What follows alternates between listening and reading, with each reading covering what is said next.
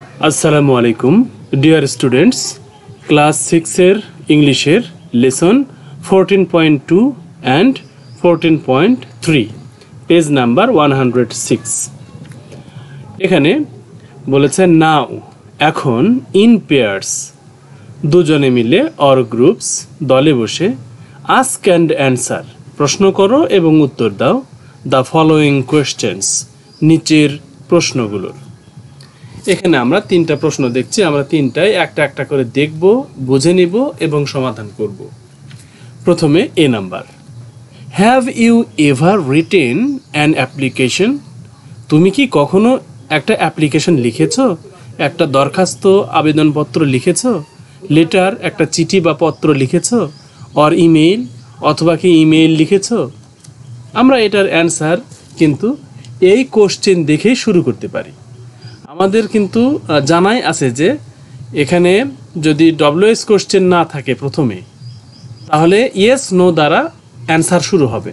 যেহেতু এখানে ডব্লিউএস পাচ্ছি না, যেমন হোয়াট, হাউ, হোয়েন, হোয়াই, হোয়ার এগুলো পাচ্ছি না, এই জন্য আমরা এখানে ইয়েস দিয়ে শুরু করব।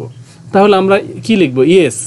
ইয়েস লিখে কমা দেব, দিয়ে এই ইউ এটা হয়ে যাবে আই অথবা উই। আমরা এখানে আই দিব, তাহলে ইয়েস আই, তারপরে দেব এই হ্যাভ।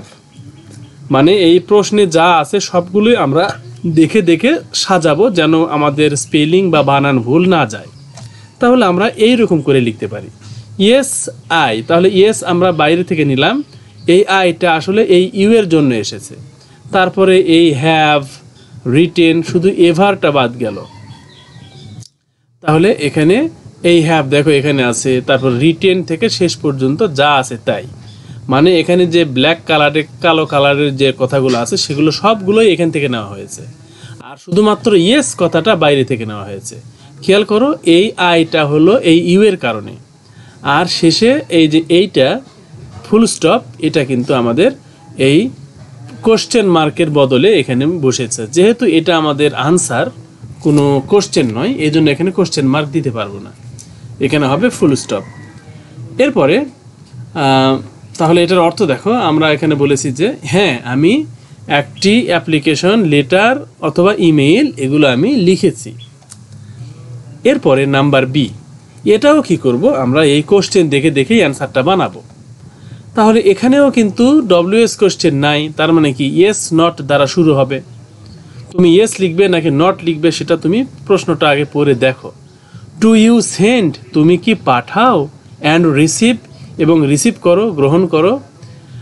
টেক্সট মেসেজেস, মোবাইলের text message, or your phone, অথবা তোমার ফোনে। তাহলে আমরা এটাকে ইয়েস দিব, তাহলে এইরকম লিখবো যে ইয়েস আই লিখে এই সেন্ড থেকে শেষ পর্যন্ত যা আছে আমরা তাই লিখব। শুধুমাত্র কি হলো, এখানে ইয়োরের জায়গায় মাই হলো, কোশ্চেন মার্কের জায়গায় ফুল স্টপ হলো। তাহলে প্রশ্নের অ্যান্সার কি হলো? ইয়েস আই সেন্ড, হ্যাঁ আমি পাঠাই, অ্যান্ড রিসিভ, এবং রিসিভ করি, গ্রহণ করি, text messages on my phone, আমার ফোনে বা আমার মোবাইলে আমি টেক্সট মেসেজ বা SMS পাঠাই এবং রিসিভ করি। এখানে তুমি যদি ডোন্ট দিতে চাও বা না পাঠাতে চাও, তাহলে এখানে আয়ের পরে ডোন্ট কথাটা লিখে দিবে, ডোন্ট। তাহলে কিন্তু এখানে আমি মেসেজ পাঠাই না এবং রিসিভ করি না, সেটা হয়ে যাবে। এরপরে নাম্বার সি, এটাও আমরা প্রশ্ন দেখে দেখেই অ্যান্সার করব, যাতে ভুল হওয়ার কোনো সুযোগ না থাকে, নাম্বার কাটার কোনো সুযোগ না থাকে। এখানে আমরা এই যে দেখব যে প্রথমে ডব্লিউএস কোশ্চেন দ্বারা শুরু হয়েছে কিনা। প্রথমে ডব্লিউএস কোশ্চেন নাই, তার মানে এটাও আমরা ইয়েস অথবা নট দ্বারা শুরু করব।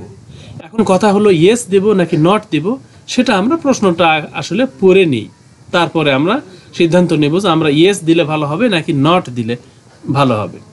ডু ইউ ইউজ, তুমি কি ব্যবহার করো, দ্য সেম ওয়ার্ডস, একই শব্দ, অ্যান্ড স্টাইল, একই পদ্ধতি, হোয়েন ইউ রাইট, যখন তুমি লেখো, অ্যান অ্যাপ্লিকেশন, একটা দরখাস্ত যখন তুমি লেখো, টু ইউর হেড টিচার, তোমার হেড টিচারের কাছে যখন তুমি অ্যাপ্লিকেশন লেখো, তখন কি তুমি একই রকম ভাষা, একই রকম স্টাইল, একই রকম ওয়ার্ড ব্যবহার করো। অর টেক্সট ইউর ফ্রেন্ড, অথবা তোমার বন্ধুর কাছে লিখতে। তাহলে অবশ্যই আমরা বন্ধুদের কাছে লিখতে যে ভাষা ব্যবহার করি, টিচারদের কাছে লিখতে সেই ভাষা ব্যবহার করি না। টিচারদের কাছে আমরা ভদ্র ভাষায় কথা বলি, আর ফ্রেন্ডদের কাছে আমরা বন্ধুত্ব সুলভ কথা বলি। তাহলে আমরা এখানে ইয়েস না দিয়ে নট দেব। তাহলে লিখব নো, লিখে কমা দেব। এই নো লিখে কমা দিয়ে তারপরে দেখো এই যে ইউ, এই ইউ এর কারণে আই হলো। তারপরে যেহেতু এখানে নেগেটিভ, এই জন্য আমরা don't Dev. No I don't, তারপরে ইউজ থেকে একেবারে শেষ পর্যন্ত যা আছে কোশ্চেন দেখেই লিখব। কিন্তু এখানে দেখো এই ইউ এর জায়গায় কি হয়ে গেল আই, তারপরে ইউরের জায়গায় মাই, এই ইউরের জায়গায় মাই, এই কয়টাই শুধু চেঞ্জ হলো, তাছাড়া যা আছে তাই। এখানে অর্থ হলো না আমি আমার শিক্ষকদের কাছে এবং ফ্রেন্ডদের কাছে লিখতে বা দরখাস্ত লিখতে বা চিঠি লিখতে একই স্টাইল একই ওয়ার্ড ব্যবহার করি না। তাহলে এখানে তোমরা অবশ্যই নট দিবে। আর এখানে তুমি ইয়েস কখনোই দিবে না। তবে তোমরা এর আগের যে এ নাম্বার এবং বি নাম্বার, সেখানে তুমি এই ইয়েস এর জায়গায় নট দিতে পারো, কিন্তু ইয়েসও দিতে পারো, নটও দিতে পারো এ এবং বিতে। কিন্তু তোমার এই সি নাম্বারে এসে কখনোই তুমি ইয়েস দিবে না, এখানে অবশ্যই নট বা আই ডোন্ট এটা দিবে। এরপরে আমরা 14.3 দেখব। এখানে বলেছে রিড দ্য ফলোয়িং ইমেইল, নিচের ইমেইলটা পড়ো। কোন ইমেইল? দ্যাট যে আরশি হ্যাজ রিটেন, যেটা যে ইমেইলটা আরশি লিখেছে, টু হার হেড টিচার, তার প্রধান শিক্ষক বা শিক্ষিকার নিকট। প্রধান শিক্ষিকার নিকট মিসেস গুলশান, মিসেস গুলশান নামক তার যে হেড মিস্ট্রেস বা হেড টিচার রয়েছে, তার কাছে যে ইমেইল করেছে আরশি, সেটা পড়ো। আরশি ইজ ইন ক্লাস 6, আরশি ষষ্ঠ শ্রেণীতে পড়ে। শি ইজ পাংচুয়াল, সে খুব সময়নিষ্ঠ, সময় মেনটেন করে, টাইম মেনটেন করে। And never Mrs a class, কোনো ক্লাস সে মিস করে না। বাট, কিন্তু she can not go to school today, সে আজকে স্কুলে যেতে পারেনি। হার মাদার ইজ আনওয়েল, তার মা অসুস্থ। এখানে আনওয়েল মানে সিক বা অসুস্থ, ভালো নয়, তার মা এখন আজ ভালো নেই, মানে শরীর খারাপ, অসুস্থ।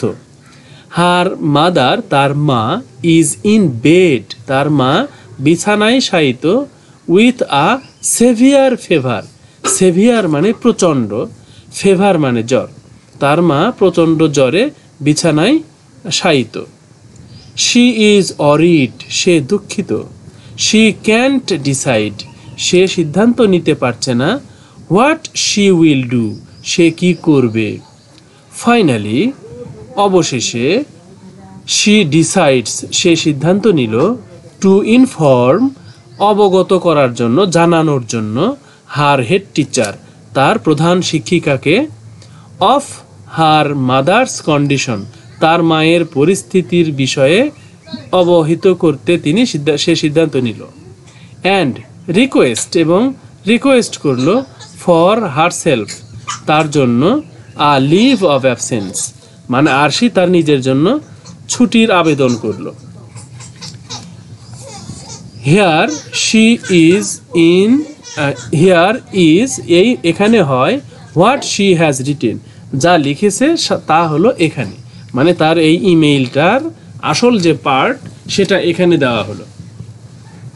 হ্যালো ম্যাডাম, আসসালামু আলাইকুম। হ্যাঁ ম্যাডাম, আসসালামু আলাইকুম, মানে আপনার উপর শান্তি বর্ষিত হোক। আই অ্যাম আরশি, আমি হলাম আরশি, আ স্টুডেন্ট অফ ক্লাস 6, ষষ্ঠ শ্রেণীর একজন ছাত্রী। মাই মাদার ইজ আনওয়েল, আমার মা অসুস্থ। মাই ফাদার ইজ অ্যাব্রোড, আমার বাবা বিদেশে। ফর ওয়ার্ক, কাজের জন্য। আই অ্যাম অ্যালোন, আমি একা। নোবডি ইজ অ্যারাউন্ড, চারপাশে কেউ নাই।